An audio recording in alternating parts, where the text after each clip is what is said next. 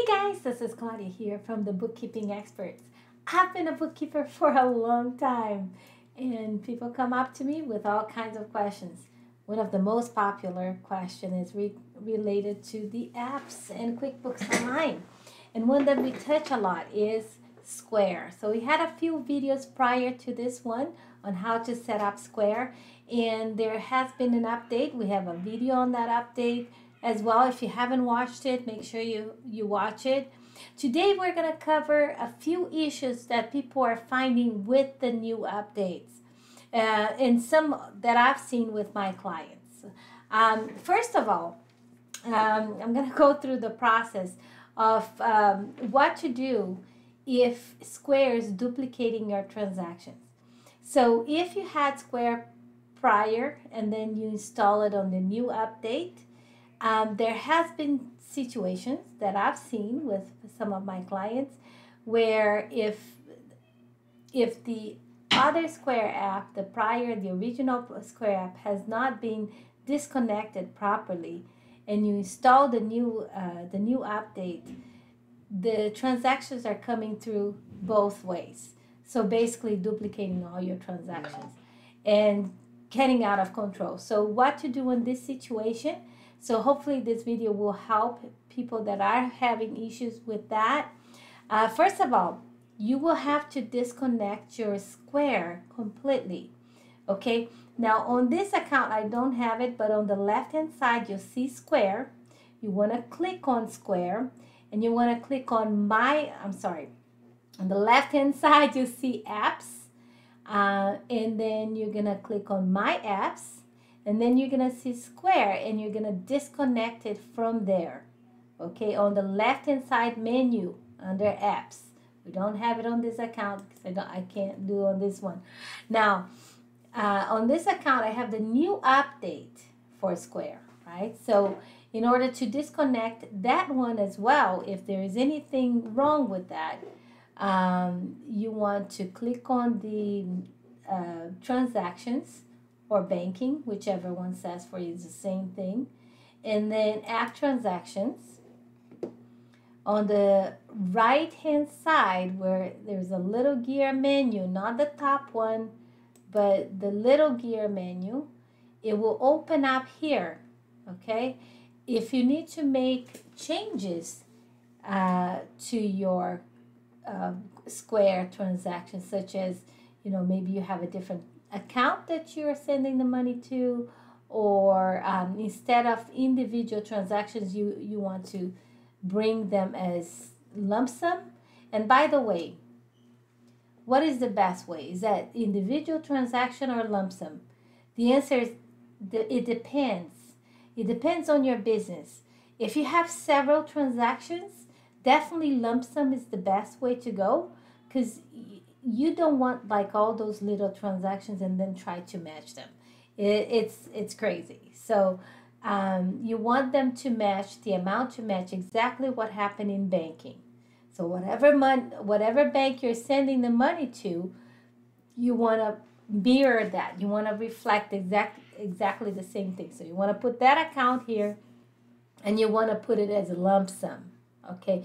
Now, if you have large transactions Square, and you want those individual transactions because you want to match the clients and so on and so forth, you have specific clients, then yes, you want to do it individually. So, and usually, those are businesses that have large transactions, and they will come individually to the bank as well. But when you link your account, your Square account with QuickBooks, you want to do whatever happened in banking. So if you receive lump sum, you want to keep this as lump sum. So if you need to make corrections, like I said, you're going to click on the little gear menu and then the pencil right over here. See that? And you can change the bank account. Let's suppose that now you're using a different bank account. So you can change it right from here. Now, before you change here, you want to make sure that that account is linked in QuickBooks and everything is fine in QuickBooks, right? Not just change it here and then those transactions are not going to come through. Okay, Square balance account. I have it as Square. It's going to stay like that. And I'm not going to change anything here. Item track. I have it by item name, or you don't have to track if you don't want to. Okay, and I like to track my customer by customer name and then save it. Okay, so this is the location. There's other things that you can change it as well. If you click on item, you can change that. Okay. All right. So you can make changes. If you want to change Square customers and put something else, you can. And then you have some advanced features as well. So these are for tips. If you want to set up tips, especially if you have restaurants or things like that and you want to set it up, you can do it right here. Right? Okay, so if there's a specific discount or shipping cost, this is where you would be setting up right here. Okay, and the merchant fees, we call it Square fees. So we're not changing anything, but I wanted to show you that that's where you would be changing. If you need to disconnect because like actually individual transaction is not gonna let us change to batch transaction here. If you see, it's not an option, right? So if you need to actually change that, you need to disconnect Square and connect it back again and select batch transaction. So that's one of the only ones. It does say it here. You click on the pencil, but it's not an option. So if you take a look here again, the transaction view, which is here, is set up as individual transaction. It's not available to change. Okay, so if I wanted to change to batch transaction, I actually need to disconnect Square and connect it again and select batch transaction right there. Okay, we're not going to do that right now. But if you need to disconnect, you would be clicking right over here. And here you want to say, well, I do have transactions over there. So it's saying that before I do this, I want to view those transactions. But we're not going to do that. I just wanted to show you. And then it's going to ask you, why are you disconnecting? If there is any error, you're going to select error or whatever it is. And then you'd connect all over again. So we're just going to cancel here and done. But this is how it's done, right? And once you connect Square, you know how it works. Now, then once again, I wanted to emphasize, I emphasized on the prior video that one of the best things about the new update with Square is that you have control over those transactions.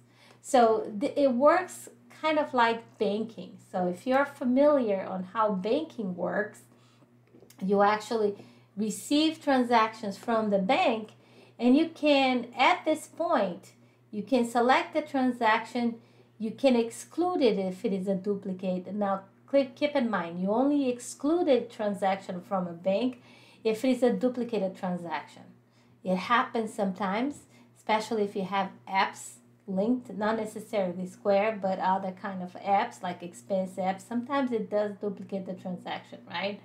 Or one way that it also duplicates, it's if you disconnect your checking account and then you connect it again, but when you disconnected where there were transactions already accepted, let's say until August, and then when you reconnect prior to that date. Let's say you choose like to start uploading transactions in June, so you have some duplicated transaction right during that time. So if you want to disconnect your account, first you have to zero out your bank account, right? And then you disconnect.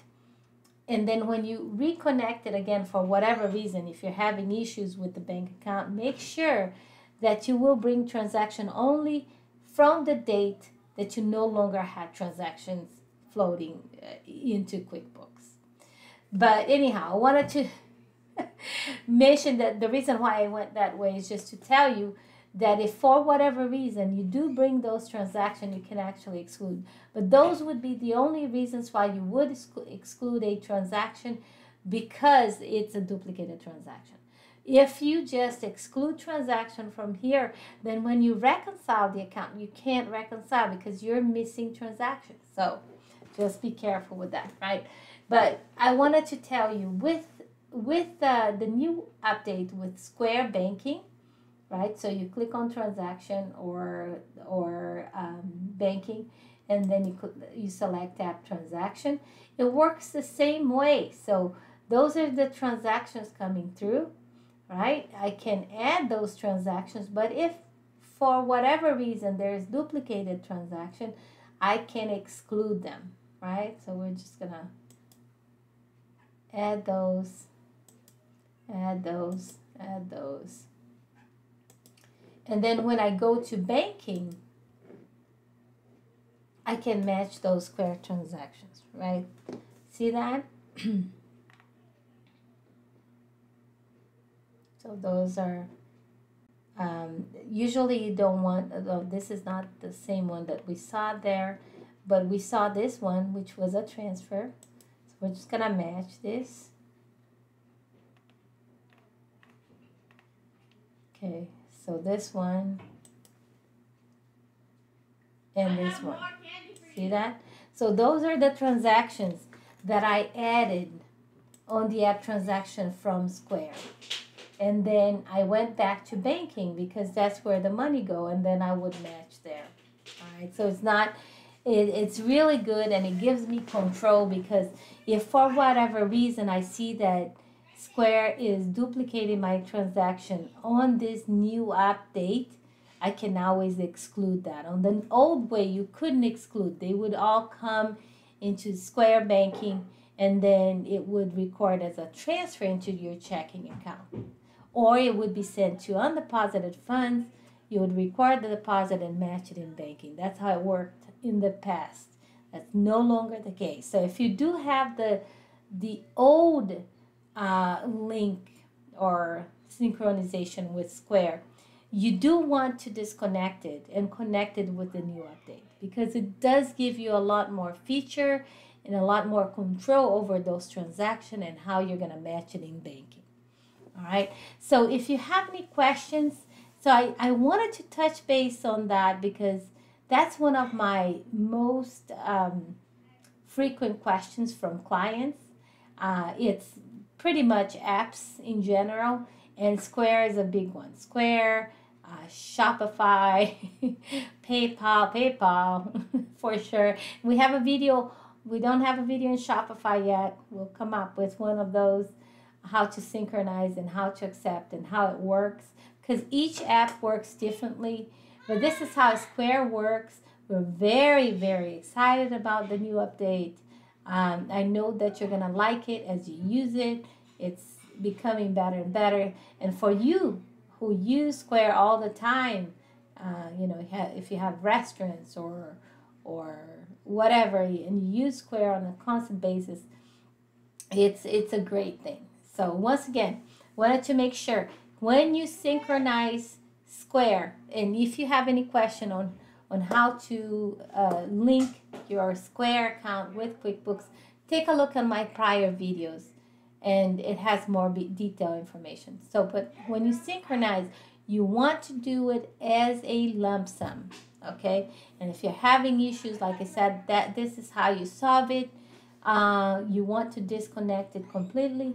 Go on the left-hand side, go on apps, my apps, disconnect Square from there, and then you want to reconnect it from here, okay?